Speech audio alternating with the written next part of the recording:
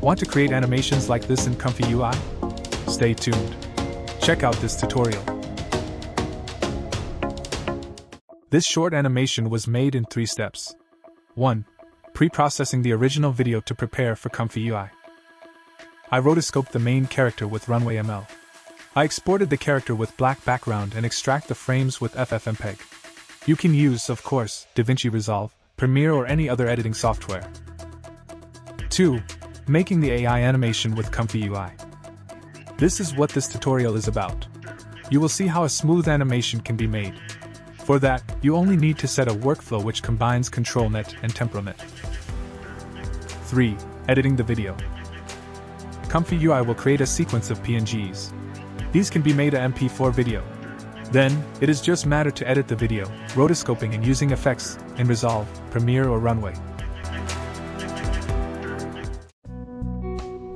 Let's get started with ComfyUI. We start with the template. We will start making a regular text-to-image workflow. In this case, we will start with a LoRa to adjust the model style.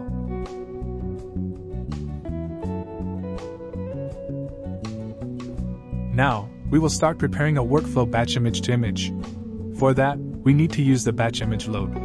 This is a custom node, not in the standard installation of ComfyUI. I leave the link to his nodes in the description below.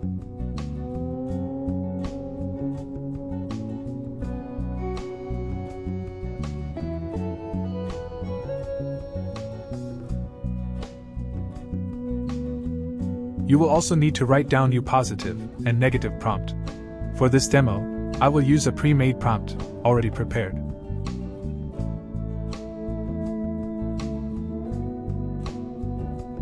Select your model and your LoRa. We create a test folder in the input folder of the ComfyUI installation. In this folder we place 3 or 4 of the frames to test the workflow works.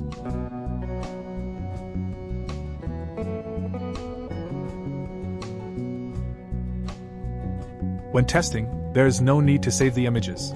We place a preview image node only.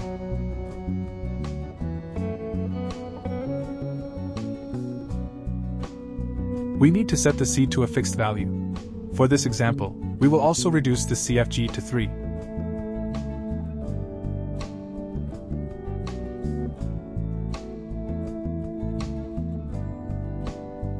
In the batch load image node, we point to our test folder. When the node is ready, we test the workflow and check everything is alright.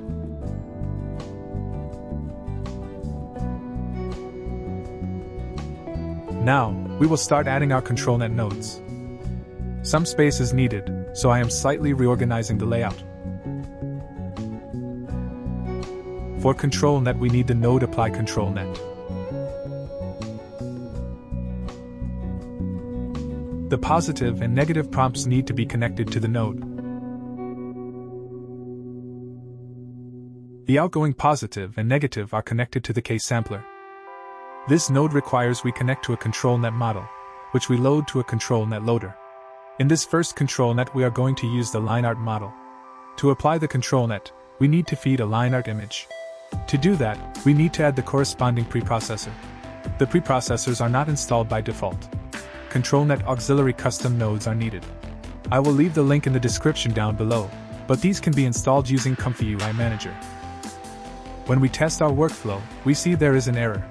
We forgot to connect one prompt to the ControlNet. When running complex workflows, it is good to test every small change to make sure everything works as we want.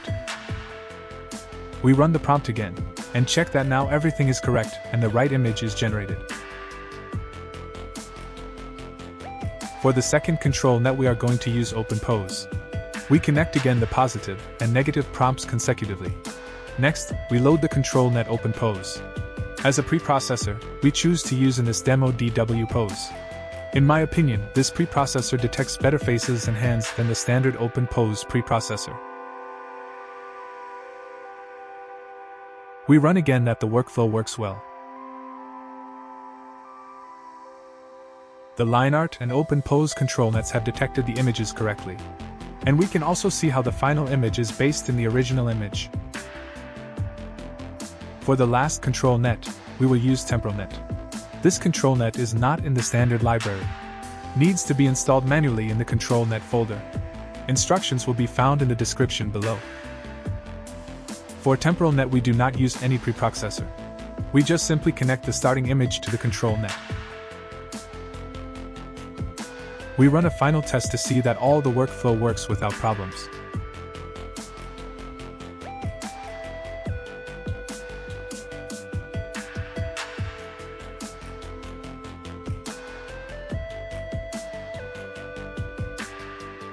Now that the workflow works fine, we will prepare to run the complete batch of images. To save the output frames, we will add the Save Image node from Was Node suite.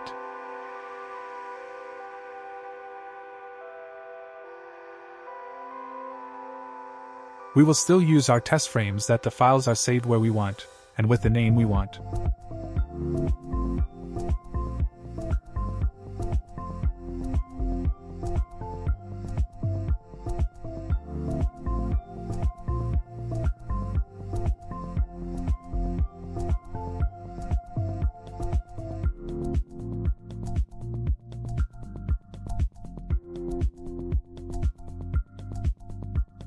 We now create a new folder called Frames.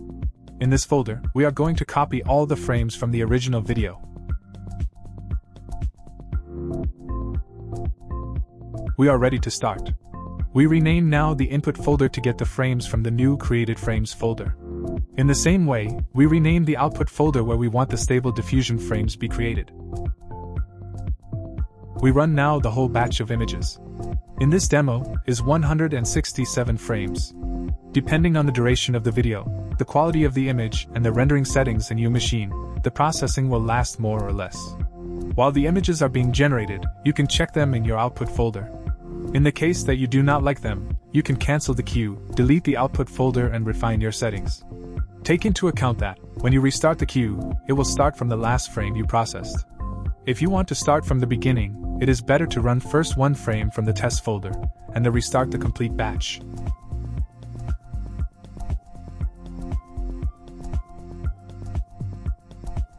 When all the frames are ready, you can use them for post-processing. Sometimes, you may want to manually polish some individual frames. With Photoshop or with the video editor you can improve some of the imperfections. Sometimes, it can be useful to rerun some of the frames in ComfyUI. This really depends on the results of your video, but we will not cover it in this tutorial.